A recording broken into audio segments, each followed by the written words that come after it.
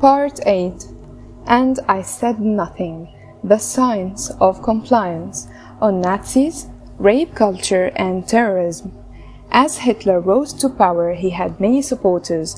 Among them was an outspoken Protestant anti-Semite called Pastor Martin Niemöller.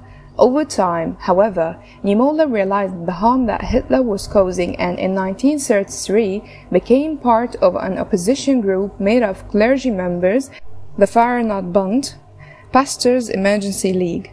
For this, Niemöller was eventually arrested and sent to 2 different concentration camps, which, against the odds, he survived. After the war, he spoke openly about the people's complicity in the Holocaust. It was during this time that he wrote one of the most recognizable protest poems, An Ode to Dangers of Political Apathy. Note that the history of the exact text of this poem is complicated, with Niemöller never writing down a definitive version and naming different groups depending on who he was speaking to. But this is one, possibly tweaked version. First, they came for the socialists, and I didn't speak out, because I wasn't a socialist. Then, they came for the trade unionists, and I didn't speak out, because I wasn't a trade unionist. Then they came for the Jews, and I didn't speak out, because I wasn't a Jew. Then they came for me, and there was no one left to speak for me. It is a poignant statement. To me, it reveals how dangerous it is to perceive society's problems as someone else's problem. It speaks to the complicity that comes with doing nothing, and it makes us wonder why we so often do nothing when others around us are suffering. We might respond to hypothetical ethical dilemmas with our morality blazing. We might think that if a violent xenophobic leader were to step into power, we would hold our ground, that we could never be involved in the systemic oppression of Jews or Muslims or women or of other minorities, that we wouldn't let history repeat itself. 1,000,000 accomplices. But both history and science call this into question. In 2016, after breaking a 66-year vow of silence, Joseph Goebbels, 105-year-old former secretary, said, "Those people, nowadays, who say that they would have stood up against the Nazis, I believe they are sincere in meaning that, but believe me, most of them wouldn't have." Joseph Goebbels was the Minister of Propaganda for the Third Reich under Hitler, contributing hugely to Nazi war efforts. He facilitated actions that are almost universally considered evil, and when it became clear that World War II was lost, he committed suicide with his wife after poisoning their 6 children with cyanide. Horrific acts carried out by ideologically driven people were one thing, but the complicity of normal Germans in the Holocaust seemed beyond anyone's understanding. In an attempt to understand, scientists examined how it could be possible to lead an entire population into horror. The famous Milgram experiments, which I have already discussed in Chapter 3, were motivated by the 1961 trial of one of the organizers of the Final Solution, Lieutenant Colonel Adolf Eichmann, who famously argued that he was just following orders when he sent Jews to their deaths as other senior Nazis had pleaded in the Nuremberg trials several years earlier. Could it be that Eichmann and his 1,000,000 accomplices in the Holocaust were just following orders? Milgram asked, could we call them all accomplices? Who were the 1,000,000 accomplices? Were there really just 1,000,000? When we discuss the complexity of Nazi Germany, we must tease apart different kinds of behaviors that were needed to allow for such atrocities to occur. Bystanders made up the largest number of those who allowed the Holocaust to happen. Those who didn't believe in the ideology and were not involved in the Nazi party, but witnessed or knew about the atrocities and didn't intervene. These bystanders were not just in Germany, but around the world. Then, there were those who believed the rhetoric, who believed that they were helping to improve the world with ethnic cleansing, and with beliefs like that and actions were in alignment. Finally, we had those who didn't believe in the Nazi ideology but felt they had no choice but to join the party or believed that joining would give them personal benefits. Some of these individuals who behaved in ways not in line with their beliefs were following orders to kill others, but many were involved behind the scenes of Nazi Germany as administrators, propaganda authors, or in general political activity, rather than in the direct killing of individuals. Of all these, Milgram was most interested in the latter. wanting to understand how ordinary citizens could inflict harm on another person simply because he was ordered to.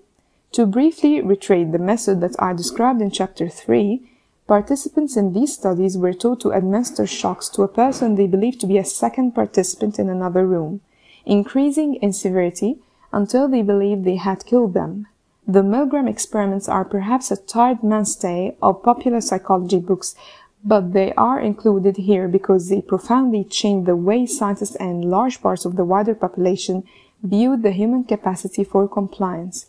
These experiments and their modern replications show the profound influence that authority figures can have over us, but the studies are not without criticism. They have been criticized both for being too realistic and for not being realistic enough. On the one hand, some participants may have been traumatized by the realism, believing themselves to have killed someone. On the other, some participants might have guessed that the pain was fake, given that they were participating in an experiment, and might have gone further than they would in real life. To deal with these issues, researchers have repeatedly tried to partially replicate the Milgram studies and succeeded, every time getting similar results in compliance as in the original study. If you think that today we would have learned from this and would be better able to resist dangerous instructions, you are unfortunately wrong. According to the neuroscientist Patrick Haggard, who partially replicated the coercive elements of the Milgram study in 2015, people who were instructed to do so were more likely to actually not just pretend to shock another participant. Our results suggest people who obey orders could actually feel less responsible for the outcomes of their action. They may not just be claiming that they feel less responsible. People appear to experience a sort of distance from the outcome of their actions when they are obeying instructions. Understanding humans' seemingly boundless obedience to authority and compliance may help explain large-scale devastation, but should never excuse it. We must be careful to not outsource our morality, and we must stand up against authority that is instructing us or encourages us to do things that seem inappropriate. Next time you are instructed to do something that seems wrong, think about what it is you are about to do and consider whether you would have thought it appropriate had you not been ordered to do so. Similarly, whenever you realize that you are compliant with a culture that severely disadvantages a select group of people, speak up and resist the urge to do what everyone else is doing. But let us return to compliance. Because such experiences seem abstract, I want to discuss a different kind of compliance. A compliance with the systemic oppression of an entire group of people. People who are not given the same rights, the same respect, the same pay. It's time to talk about the devastating effects of being complicit with misogyny. Rape culture. Unlike the various sexual deviances, fetishes, and sexual fantasies we covered earlier, those of us who commit sexual assault don't have a paraphilia. We don't make lewd comments, group or rape others, and commit the large number of other sexual assaults because we are only or primarily aroused by doing so. No. Sexual assault happens at least in part because some of us harbor fundamental views shared by much of our society that makes it seem like acceptable, understandable, or at least tolerable behavior. We, as society, perpetuate a set of misogynistic values that have such vicious roots, they only can do harm. All of us help make men into sexual predators. We are all to blame, some more than others. How? It begins with the little things, the everyday sexism that creates a pervasive culture of objectification, harassment, and sexual assault. Women and men both engage in a series of behaviors that make the poor treatment of women seem okay. Like when we tell a woman first that she is attractive, then that she's interesting or intelligent. When we laugh at the banter at work that implies that Susie is a slut or Amanda is a bitch. When we get angry if a woman doesn't want to sleep with us and call her a tease. When we assume that women don't want sex, so men need to coax them into it. When we are annoyed that a woman has put us into the friend zone, and when we assume that buying dinner or a drink or a present means we are entitled to sex. But how can all this lead to rape? Society teaches men that makeup on our faces is for them, that the clothes we wear are for them, that our bodies are for them. often referred to as rape myth. Such beliefs can be precursors to sexual assault and they have been extensively studied. In 2011, Sarah McCon and Lawrence Fama created a rape myth acceptance scale, which included both overt and subtle rape myth. According to them, the main categories of rape myth are that 1. The victim asked for it. 2. The perpetrator didn't mean to. 3.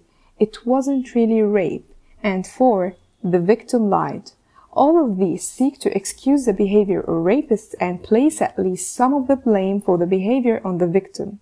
One of my favorite illustrations of the pervasiveness of the rape myth in society comes in the form of a study by Miranda Horvath in 2011. She wanted to see whether lads magazines targeting young men, are normalizing extreme sexist views by presenting those views in a mainstream context.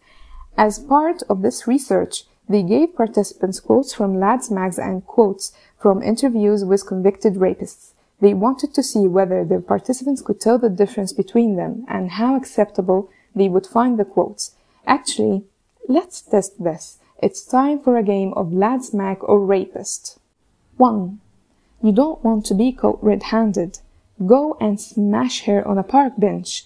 That used to be my trick. 2. What burns me up sometimes about girls is dick teasers. They lead a man on and then shut him off right there. 3. Girls ask for it by wearing these mini skirts and hot pants. They are just displaying their body. Whether they realize it or not, they are saying, "Hey, I've got a beautiful body and it's yours if you want it." 4. Mascara running down the cheeks mean they have just been crying and it was probably your fault, but you can cheer up the miserable beauty with a bit of that old in and out. Can you tell the difference?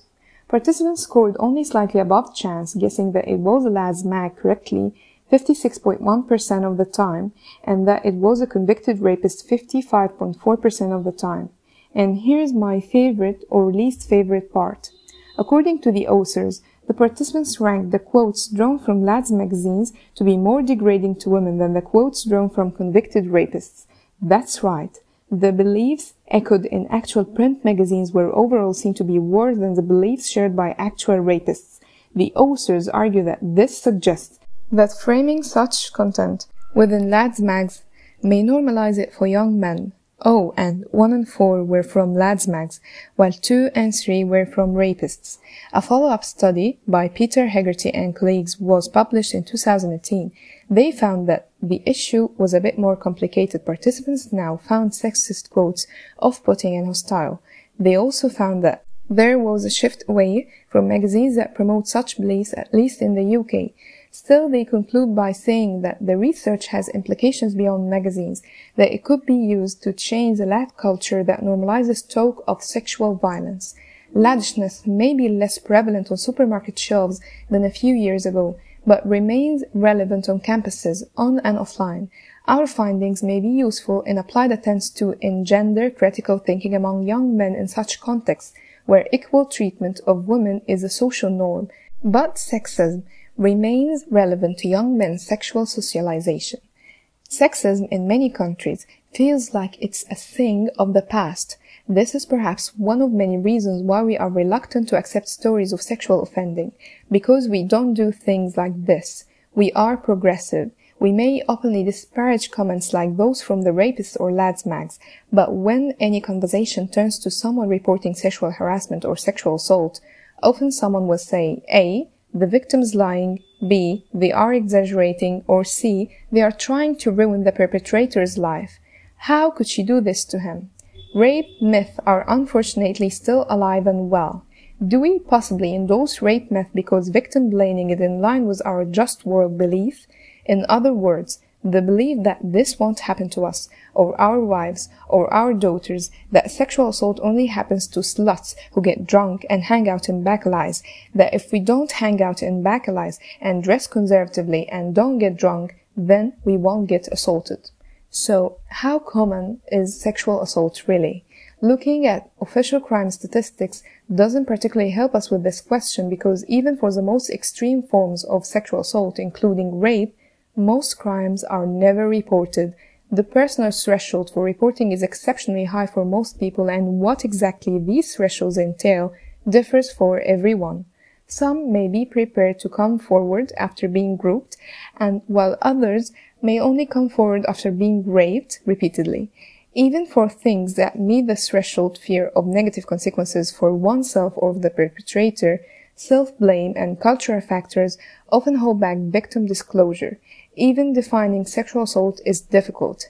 Consequently, answering the question, how many people have been sexually assaulted, is essentially impossible, but it is presumed that the unreported dark figure is huge.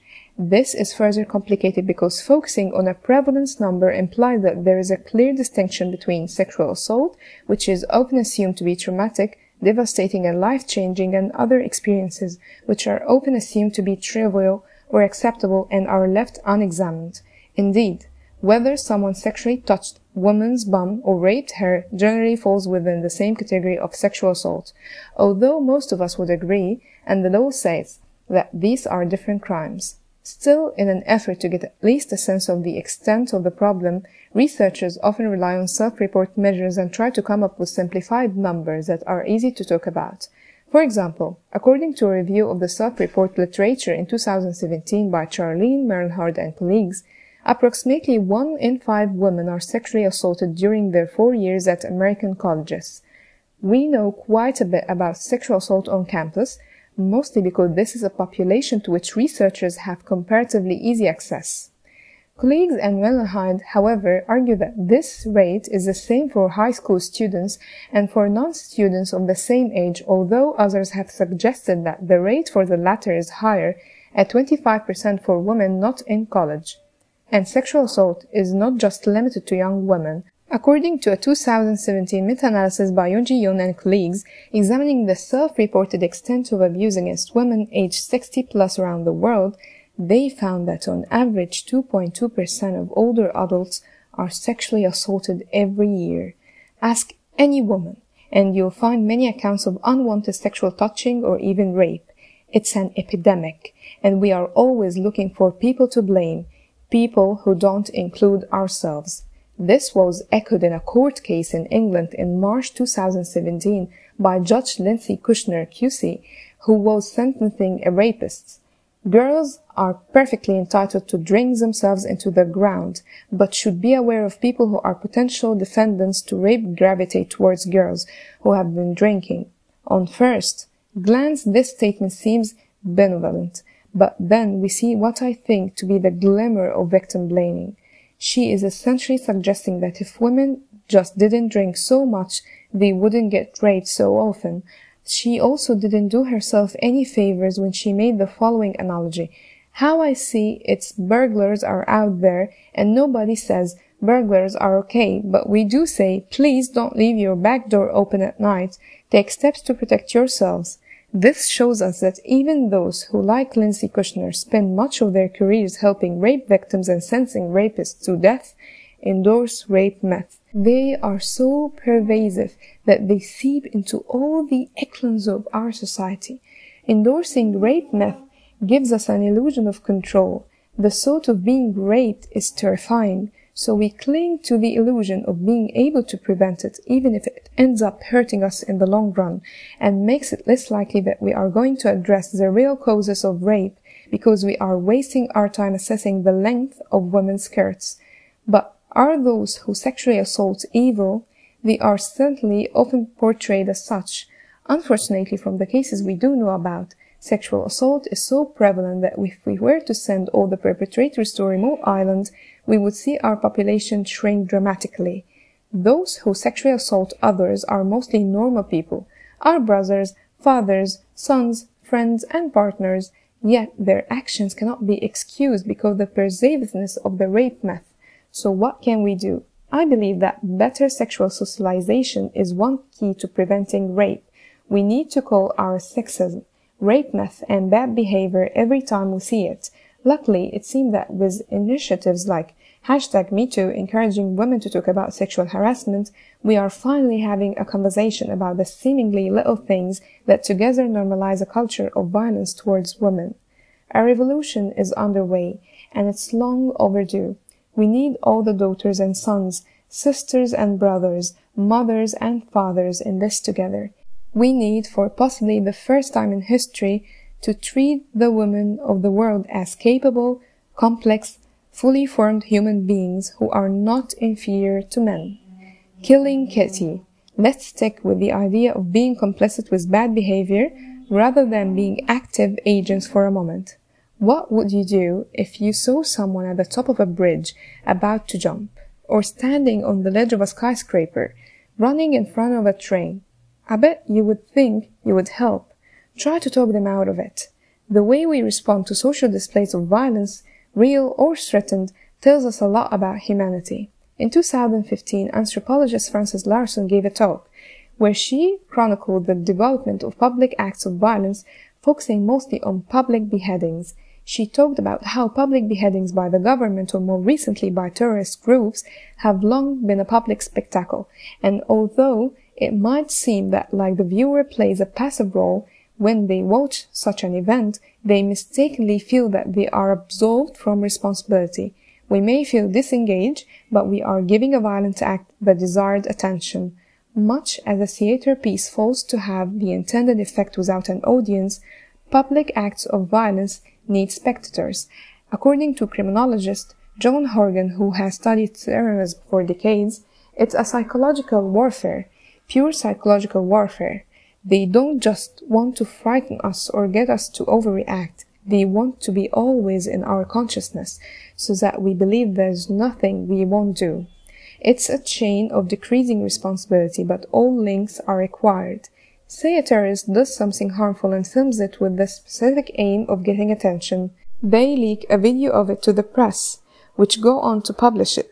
We, as spectators, then click on the link and watch the message. If a particular type of video goes particularly viral, those who created it learn that this is what works best. This is what gets our attention. So if they want our attention, they should do more of this. Even if this involves hijacking planes, driving trucks into crowds, or gruesome displays of power in conflict zones. Are you evil for watching things online? Probably not. But you are probably helping terrorists to achieve what many of them want, which is to get political message spread widely. I encourage you to be a conscious consumer of media reporting on terrorism, realizing that the larger impact that hiking up the number of views on a particular video might have in real life. Failing to prevent or discourage a harmful act might be almost as bad as directly committing the act itself. Directly related to this is the bystander effect. This line of research began as a response to the 1964 case of Kitty Genevieve. Over the course of half an hour, Genevieve was stabbed to death outside her apartment building in New York. The press widely reported the murder, claiming that up to 38 witnesses heard or saw the attack, but none intervened to help her or called the police. This prompted the research for an explanation of what became known as the Genevieve syndrome, or the bystander effect. The New York Times, the outlet that reported the story, was later accused of grossly exaggerating the number of witnesses and what they perceived. Still, the case led to an interesting question. Why do good people sometimes do nothing to stop evil acts? In the first research paper on the topic, social psychologists John Darley and Bibi Latane wrote, preachers, professors, and news commentators sought the reason of the such apparently conscienceless and inhumane lack of intervention. Their conclusions ranged from moral decay to dehumanization produced by the urban environment to alienation, enemy, existential despair. But Darley and Latane didn't agree with these interpretations and argued that factors other than apathy and indifference were involved.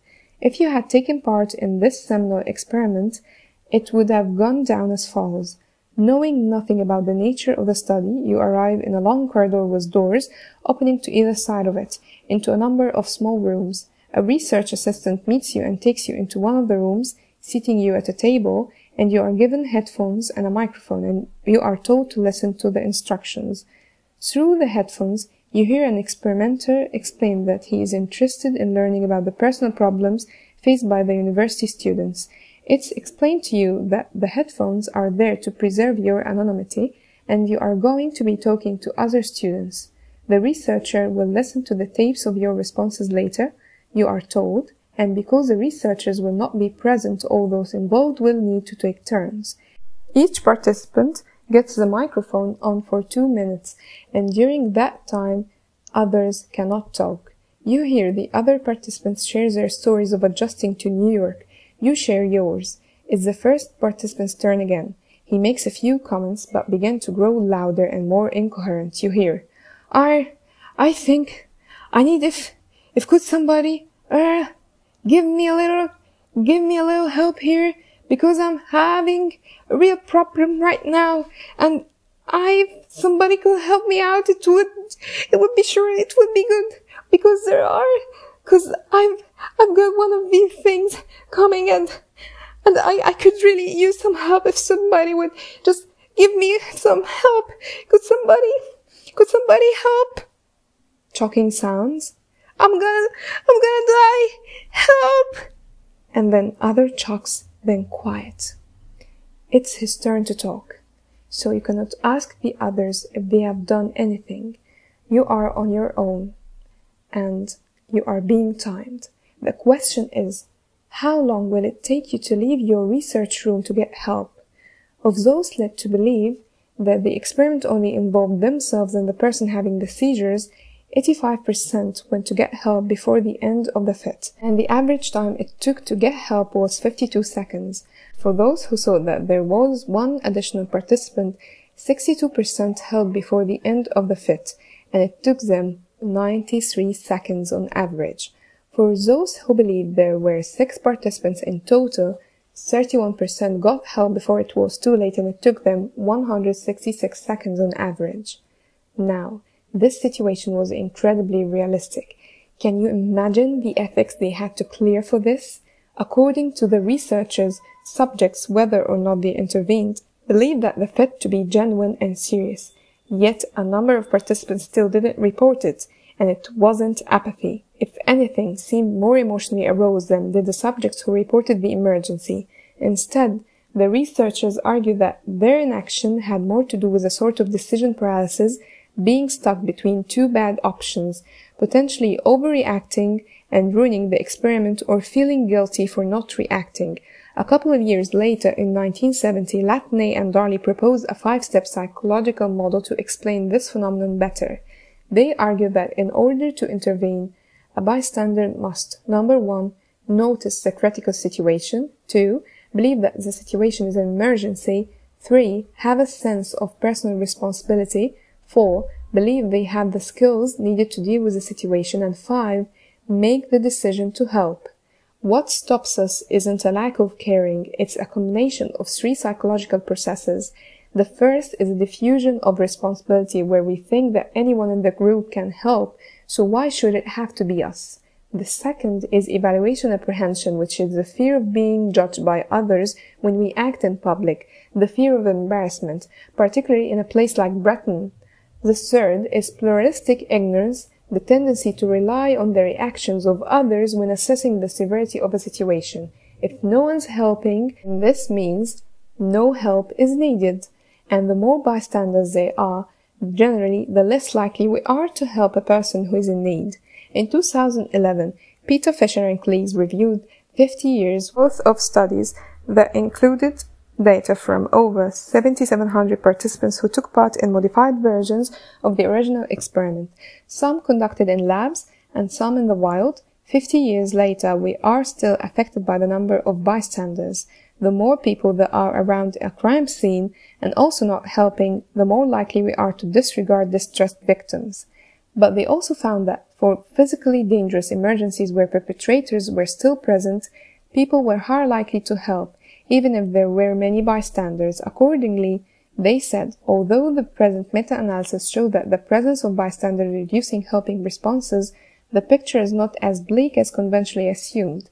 The finding that bystander inhibition is less pronounced, especially in dangerous emergencies, gives hope that we will receive help when help is really needed, even if there is more than one witness for our fight. Like in the Kitty Genovese case, bystanders have many understandable motivations to not get involved, but doing nothing can be almost as bad as doing something harmful. If you ever find yourself in a situation where you are watching something unfold that is harmful or potentially an emergency, take action. Do something to intervene, or at least report it. Don't assume that others will do it for you, as they might be thinking the same thing of you, with potentially fatal consequences. In some countries, not reporting crime can be a crime in its own right. I think the sentiment behind mandatory reporting laws goes in the right direction. If you know that a crime is being committed, you aren't off the hook, just because you are not the one committing it. Now, let's turn it around. When would you become the perpetrator, not just the bystander? How about perpetrating one of the most highly populist and violent types of attacks? The wrong question. It's a question that comes up every time another terrorist attack is announced on TV. Why would anyone become a terrorist? The word itself has rather interesting history. It was first used in France in the late 18th century when terrorism described by the politically motivated violence carried out by the Jacobin government against its own people. This flipped in 19th century Europe when it turned from violent intimidation committed by governments to violent intimidation directed towards government. Terrorism was rebranded and eventually gained the image we know today. Terrorism involves the use of terror and violence to intimidate and subjugate as a political weapon or policy. And while many definitions, including that of the U.S. Department, limit terrorists to subnational groups or clandestine agents, many people take issue with this and highlight the need to be able to see states as agents of terrorism. And we know at least one thing for sure. People don't become terrorists simply because they are homicidal psychopaths. Even more broadly, there doesn't seem to be any particular kind of personality constellation that makes us more prone to becoming a terrorist. As summarized by psychologist Andrew Silk in 2003 in his book Terrorists, Victims and Society, quite simply, the best of the empirical work doesn't suggest and never has suggested that terrorists possess a distinct personality or that their psychology is somehow deviant from that of the normal people. In 2017, this sentiment was further echoed by Armando Peseme and colleagues, who found that the popular opinion that terrorists must be insane or psychopathic is still widespread. However, no evidence exists that terrorist behavior may be caused either by prior or current psychiatric disorders or psychopathy. Moreover, most of these theories, they don't explain why. Why do many people become terrorists? Even if so many people are exposed to the same social factors or show the same psychological traits, only a tiny minority of them join a terrorist group. Terrorists may be portrayed as evil, but author and philosopher Alison Jagger, who has tried to find a better definition of terrorism, claims that they are likely to see themselves as warriors fighting for a noble cause with the only means available to them. But who is part of the tiny minority of those who become terrorists? People like Amir. We don't know very much about Amir, but from what we do know, he was a pretty regular teenager living in Turkey. After high school, he went to college but dropped out. His parents were pressuring him to find a wife and a job and to straighten out his life, when an easy solution seemed to appear. The terrorist group ISIS promised $50 per month along with a house and a wife. Amir crossed into Syria and signed up. When he spoke with NBC in 2015, an interviewer asked him, "How could you join an organization like this?" Amir broke down in tears and explained, "My life was hard and nobody liked me. I didn't have many friends. I was on the internet a lot and playing games." He claimed that ISIS offered him a reprieve from all of this. He said that he was also shown videos that made it look amazing, further adding to the allure. But when things got real and Amir was in the field tasked with killing opponents, he surrendered after just 3 days of fighting.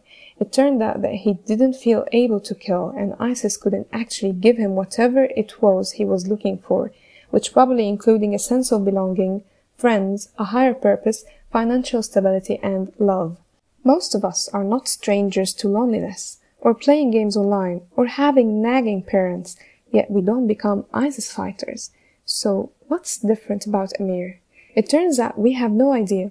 Despite how much we talk about terrorism, we actually know very little about why individuals become terrorists. This explanation is deeply unsatisfying, which is probably why we almost never hear it. According to terrorism expert John Horgan, faced with what appears to be an unending series of terrorist events and equally invasive media coverage, A temptation for the seasoned pundit might be to offer a different, perhaps more honest answer. Actually, we don't really know why people become terrorists, or no, psychology cannot predict who is vulnerable to becoming a terrorist. But actually, this won't make us feel any more informed or confident that any terrorist attack. After any attack, we are looking for someone to give us clues regarding what to look for in individuals, and so we can gain control over the real sense of dread that comes with realizing that such an attack can happen anywhere to anyone. Yet our governments are happy to provide us with the illusion of control and useless advice. In 2018, the US Homeland Security gave us the trademarked phrase, "If you see something, say something," which they ambiguously explain is when you see something you know shouldn't be there, or someone's behavior that doesn't seem quite right. It sounds a bit like a campaign for people who suddenly regain their sight. I see something. I see something. Taking a different approach, for the London Metropolitan Police in 2018, the signs of the possible terrorist activity mostly have to do with making bombs and planning an attack. They want to know, have you noticed someone buying large or unusual quantities of chemicals for no obvious reason? Well, do you know someone who travels but is vague about where they are going? Or, my personal favorite, have you been someone who has several mobiles for no obvious reason? Presumably, these instructions are so vague because counterterrorism units and police forces really have little idea what the public should be looking for. On top of that, particularly in big cities like London, with lots of weird people doing weird things all the time, even defining suspicious behavior becomes very difficult. It's therefore unsurprising that many counter-terrorism procedures have little evidence to support their efficacy. Back in 2006, Cynthia Lum and colleagues critiqued the literature on counter-terrorism. Not only we did discover an almost complete absence of evaluation research on counter-terrorism interventions, but from those evaluations that we could find, it appears that some interventions either didn't achieve the outcomes sought or sometimes increased the likelihood of terrorism occurring. This concern was echoed in a 2014 review of counter-terrorism by Rebecca Fries, who argued that we are still largely flying blind because counter-terrorism research has suffered from both a lack of sufficient rigor and lack of influence on policy making. Going forward, we must be very careful that our response to threat doesn't increase our risk of attack. Part of why the evidence base is lacking is because, unfortunately, compared to other types of crime, terrorism is such a rare event that it makes it very difficult to research and to predict. In addition to that, terrorists can come from all walks of life.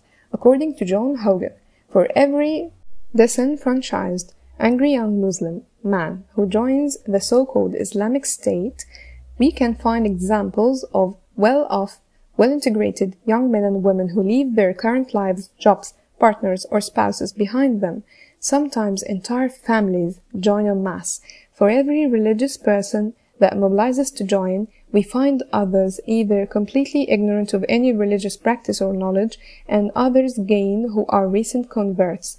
This isn't just true for ISIS, it's true of many terrorist organizations, and even the so-called lone wolf terrorists don't fit neatly into any psychological profile. This is so much diversity and complexity, and a relative paucity of data, that asking who becomes a terrorist is probably the wrong question.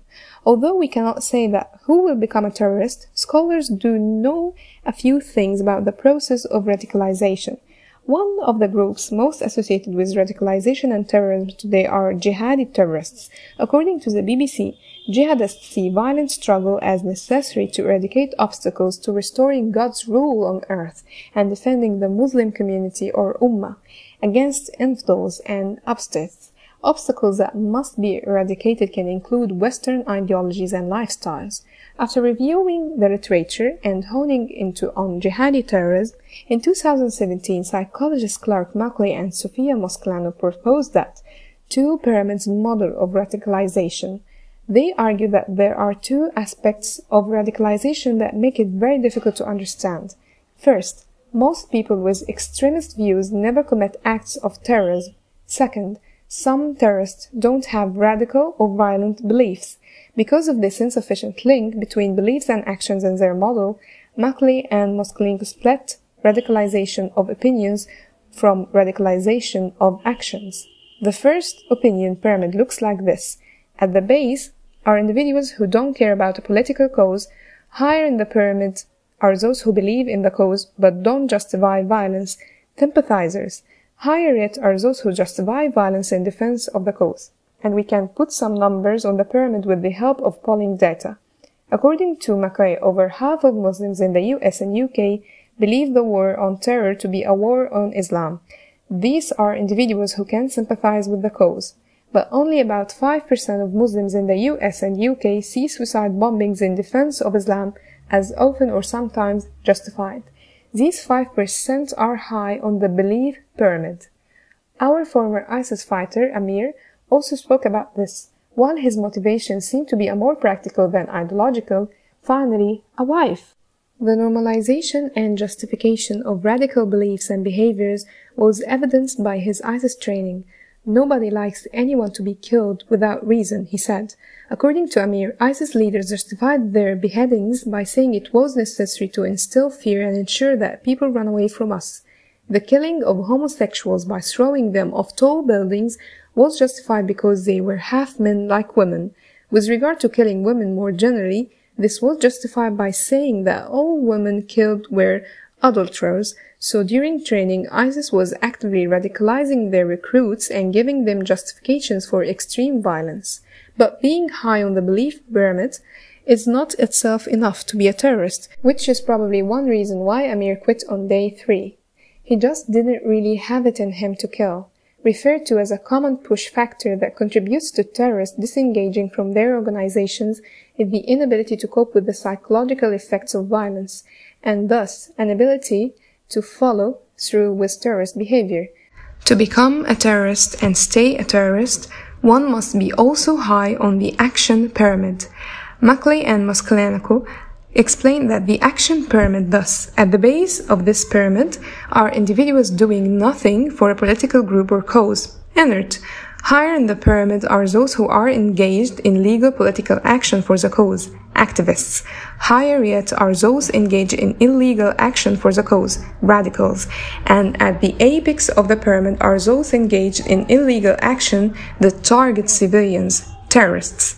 Terrorists don't just need to adhere to an ideology, they must also adhere to behavioral protocol. So, what do we do with this information? For one, we stop assuming that individuals simply commit jihadist terrorist activities because they have made a rational choice to gain access to a rewarding afterlife.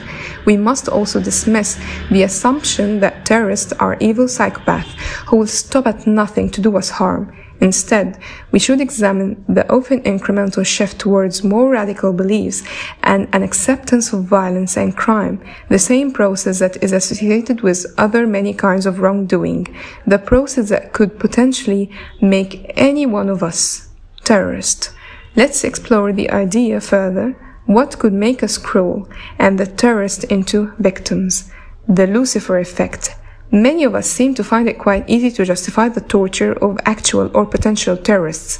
This is despite the legal, ethical, and moral sanctions against it. And according to a psychologist, Lawrence Allison and Emily Allison, the lack of evidence for its efficacy.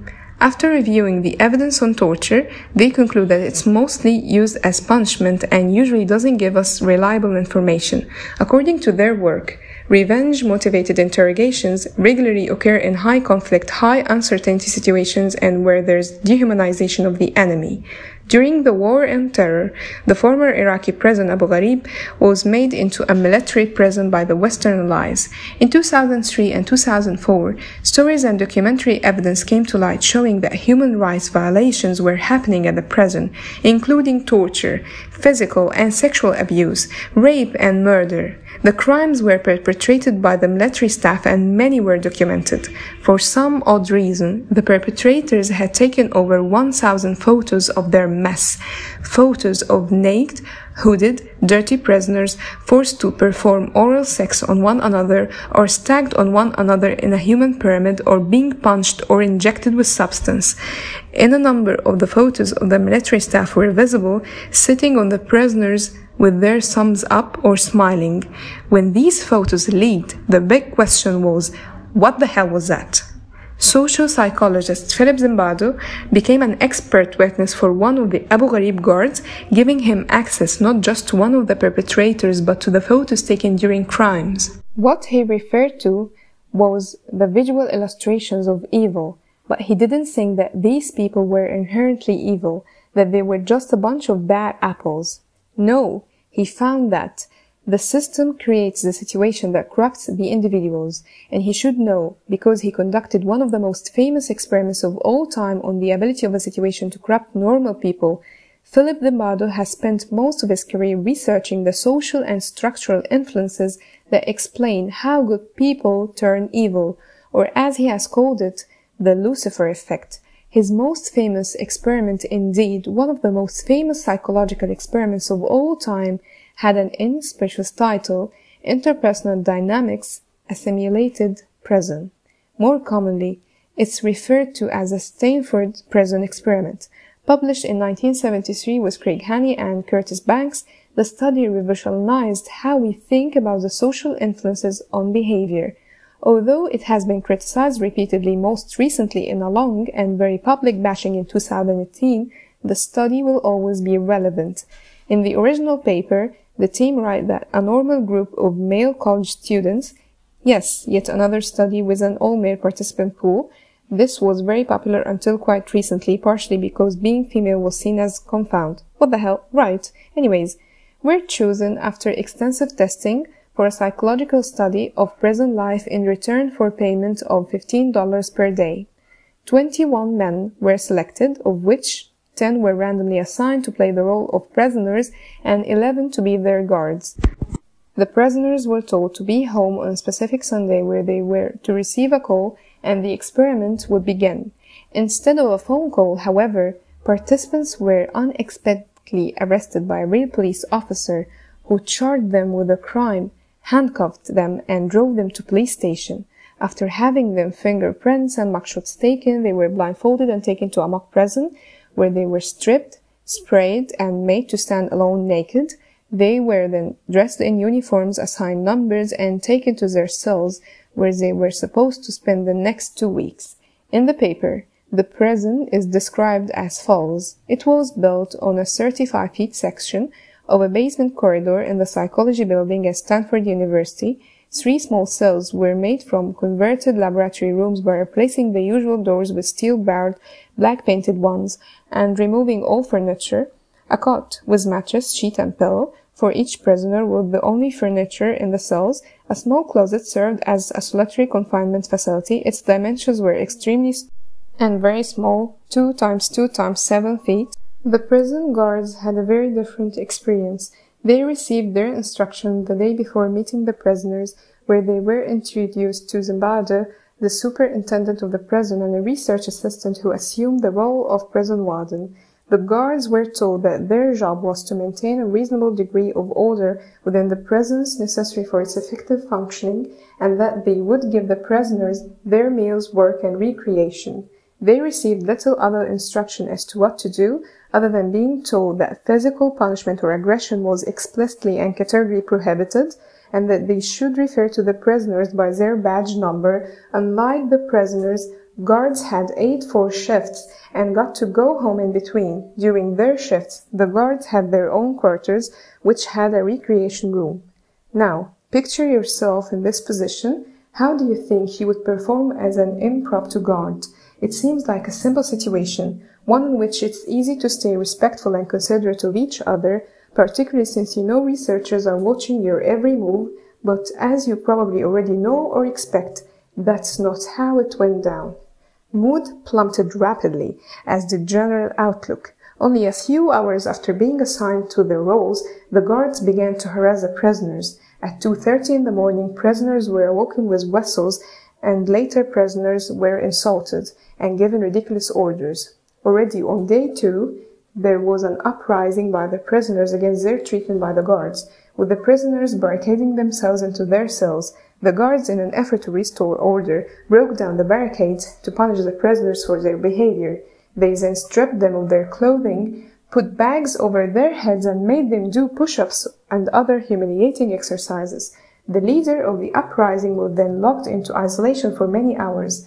Prisoners started to have emotional meltdowns, and one refused to eat. The experiment had to end early, after just 6 days rather than the planned 14 days. According to the original write-up, we witnessed a sample of normal, healthy American college students fractionate into a group of prison guards who seemed to derive pleasure from insulting, threatening, humiliating, and dehumanizing their peers. Those who by chance selection had been assigned to the prisoner role. Most dramatic and distressing to us was the observation of the ease with which sadistic behavior could be elicited in individuals who were not sadistic types. Over the 6 days that the experiment took place, the guards engaged in escalating levels of harassment and verbal aggression. Statements taken from them after the end of the experiment showed how they quickly came to dehumanize the prisoners. Looking back, I am impressed by how little I felt for them. I watched them tear at each other on orders given by us. We were always there to show them just who was the boss. The guards justified their aggression as just playing a role, although the reactions of the prisoners, including emotional breakdowns, were all too real. According to the prisoners, the way we were made to degrade ourselves really brought us down, and that's why we all sat toward the end of the experiment. I began to feel I was losing my identity, that the person I call, the person who volunteered to get me into this prison, because it was a prison to me, it's still a prison to me, I don't regard it as an experiment or simulation, was distant from me, was remote until finally I wasn't that person. I was 416. I was really my number, and 416 was really going to have to decide what to do.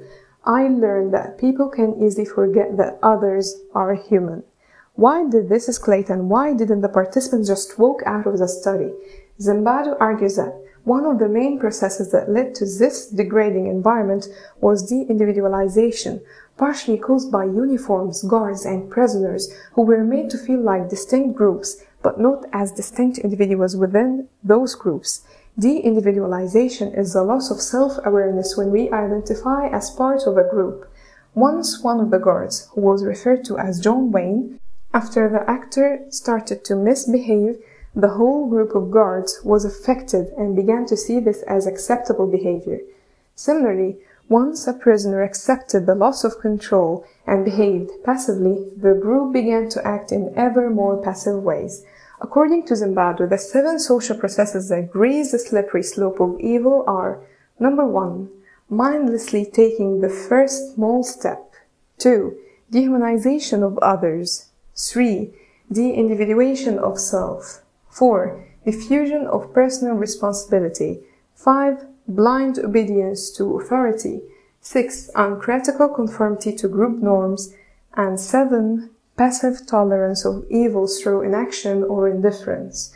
Now, similar to our terrorism pyramids, what is needed here is an incremental shift in opinions, justifying increasing levels of aggressions as necessary to maintain control, and incremental shift in action, actually perpetrating increasing levels of aggression. Although the ethics of the study have been heavily criticized, including by Zimbardo himself, and the interpretations of the findings have been challenged in various ways, including by psychologists, journalists, and even the participants themselves, the conclusions have nonetheless had a tremendous impact on how we view aggressive behavior within and between groups. As Zimbardo states, while describing his own work and the work of Stanley Milgram's obedience study, evil acts are not necessarily the deeds of evil men, but may be attributable to the operation of powerful social forces. I think that understanding the social forces that influence us all helps us both in terms of understanding and empathizing with those who are corrupted by and within organizations, and it can help us better protect ourselves from their influence. Knowledge is power, and knowing how easily we slip into bad behavior encouraged by the groups we function in can help us spot and stop our own radicalization. The slope may be slippery, but we need to remember that we can probably get off at any point. Problems of conscience. This brings us back to whether this chapter started the Nazis. Adolf Eichmann was put on trial in 1961 for his leading role in the Holocaust, including coordinating mass deportations to the ghettos and extermination camps. As the presiding judge stated during his sentencing, Eichmann's crimes are out of unparalleled horror in their nature and their scope. The philosopher Hannah Arendt, who perhaps ironically was a racist herself, reported on Eichmann's trial at the time in a series of articles in The New Yorker, then in her popular 1963 book Eichmann in Jerusalem, and she summarizes the unfolding of the trial and gives absolute observations, trying throughout to make sense of the man behind the horror. Although the prosecution tried to make out that Eichmann was a perverted sadist and a monster, what they found was an average man, who appeared to be more often concerned with how to get his job done rather than whether or how it was done.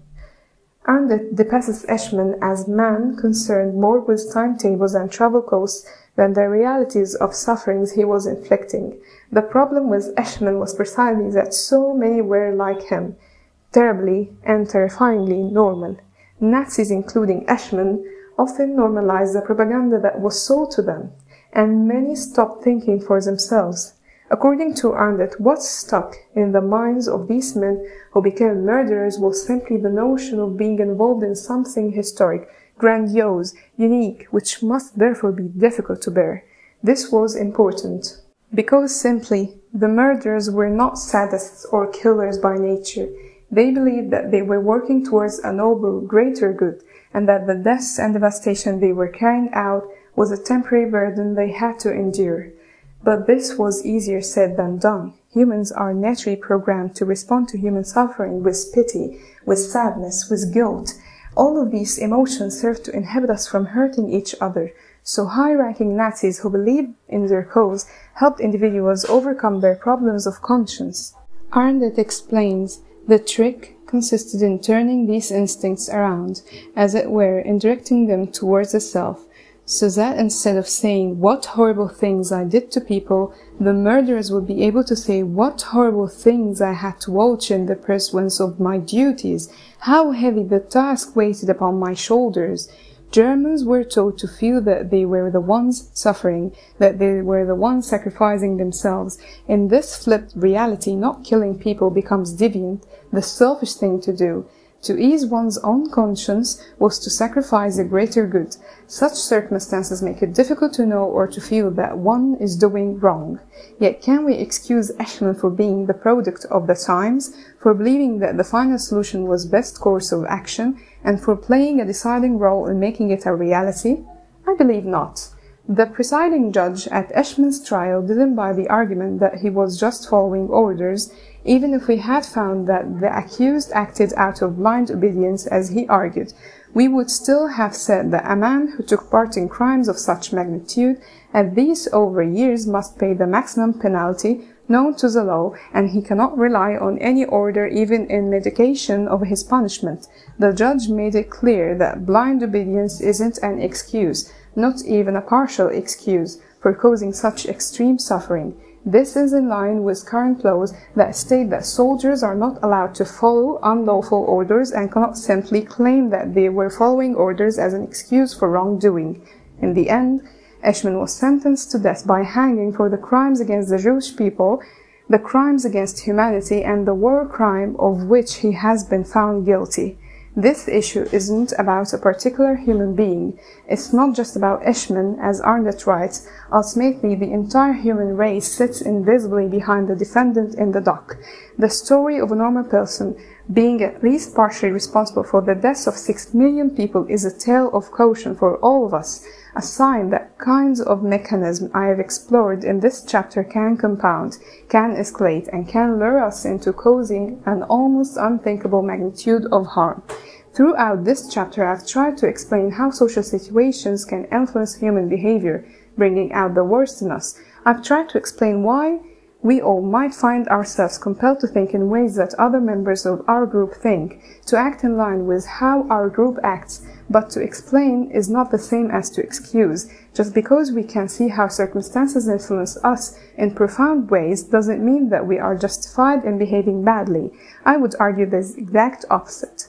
Arndt argues that evil is banal, and scholars like Zimbardo and Milgram argue that we are all capable of evil, given the right circumstances.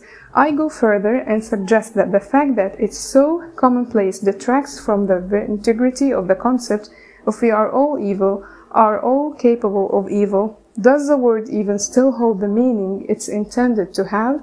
If evil isn't reserved for the worst possible opprobrium, what then its purpose? I challenge you to go through life without restoring to calling actions or people evil. Instead, to truly try to break down human atrocities and the people who commit them into their individual parts. Examine each part carefully like a detective. You are looking for clues as to why it happened and perhaps what useful information you can glean that might help you prevent it from happening in the future. Now that we understand some of the factors that influence wrongdoers, we carry even more responsibility to behave in line with our morality by understanding concepts such as group pressure, bystander effect, authority, and de-individuation. We carry the responsibility to fight these social pressures when they try to lure us in immoral behavior.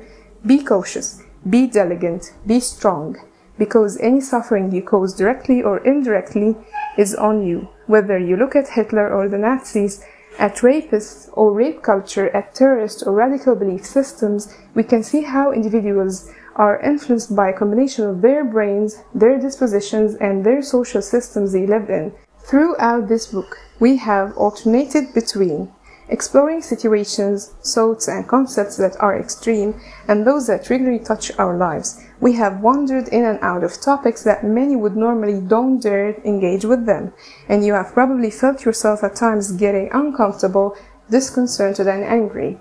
I know I have. Some sections of this book were very difficult to write, so I imagine they were difficult to read. I needed to step away from the material sometimes, let it digest. Perhaps you did the same. I needed to remind myself that these thought experiments help us grow as human beings, that by understanding each other and ourselves, we move forward as a society. So what do we do now? Now is the time for action. Now the discussion about evil can really begin. And this concludes the last part of Making Evil, Part 8.